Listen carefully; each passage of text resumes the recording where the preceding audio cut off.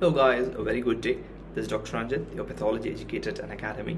So we are in the second question of the NEET PG 2021 pathology discussion, and I'm going to discuss the most considered controversial question. It's not at all a controversial question, it's an unwanted controversy created, right?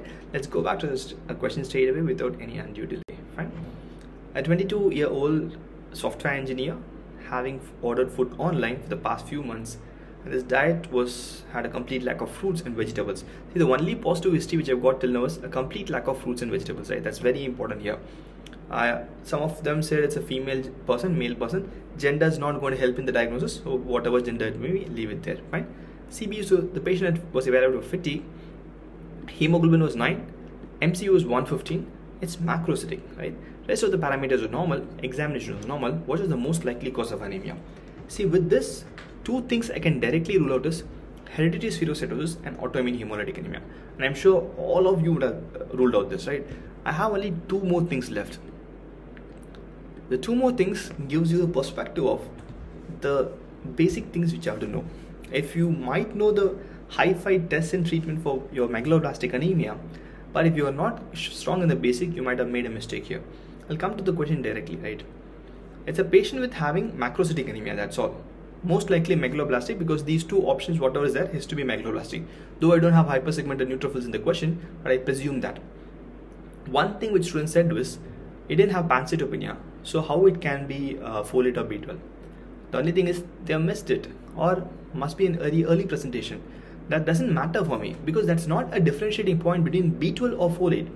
Be it B12 or be it folate, both will have megaloblastic anemia, both will present pancytopenia. If pancytopenia is not there in the question, I'm not going to rule out these two, because these are the only two options available for me. So I have to narrow down to these two only. So I'm going to ignore that. It's a common variable, so it can be easily ignored. Second thing is, so few students said that B12 is a very common disease, folate is rare, so I'm going to go for B12. No, not at all. When you look at B12 or your megaloblastic anemia, you must have read that megaloblastic anemia is very, very rarely due to dietary deficiency. You have problems in the stomach, pernicious, common cause. Atrophic gastritis, any cause, common cause, right? H. pylori destroys everything, can cause it. Pancreas problem can cause it. Ileal overgrowth can cause it. Surgeries can cause it. So when I take megaloblastic anemia, as given the question which is due to diet, dietary component of megaloblastic anemia is extremely rare. You can expect in only one person who are vegans. Why my vegan is responsible is it's not vegetarians. You have to be very careful, because that also must have misled to this question that okay, and there's no meat involved here, so could be megaloblastic anemia, right? B12 related. Meat is not a problem. When the person is vegan means not a person who doesn't eat meat. Vegan means a person who's not going to even consume milk. The problem with megaloblastic or B12 deficiencies, B12 deficiency is possible only in vegan, because when a person consumes milk, that also will have lactobacillus. That bacteria can go to the colon and synthesize the B12, right? So when a person is vegan, which means one of the important sources is your non-veg. In addition to that, if milk is also gone, there's no automatic synthesis, so it's unlikely to be B12 deficiency in the question discussed here. Second thing, again, to be against B12 deficiency. To have B12 deficiency due to diet causing an anemia, the history should have been minimum for 3-5 years. Because if I stop eating milk or if I become vegan today, I will not have megaloblastic anemia within few months, because I have enough stores for next 3 to 5 years in my body for B12. So dietary deficiency of B12 will have a very long history. Ordering online and eating, it's not a very long history, maybe a few work-related work from home, few months or so. It's not for 3-5 years. Again, dietary deficiency should be a very, very long to cause B12 deficiency, because I have enough stores. Then look at folate. The good thing about folate is, or maybe the bad thing about folate is, folate doesn't have enough stores. You stop eating folate for the next few months, 2-3 months, the stores are depleted and you'll end up in an anemia. So this is a classical thing.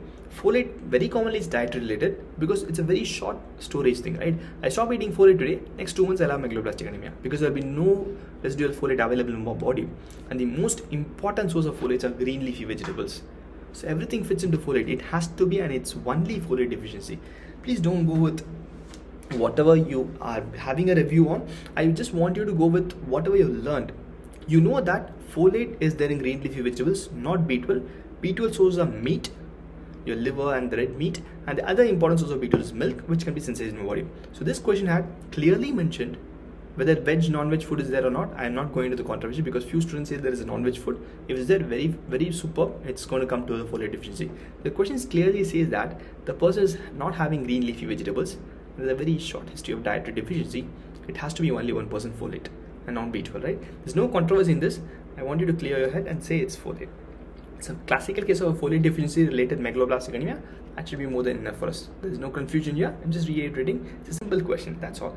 So we are going to create lots of similar questions in your special classes, and I have special classes structured for your FMG and NEET PG or innocent aspirants as well.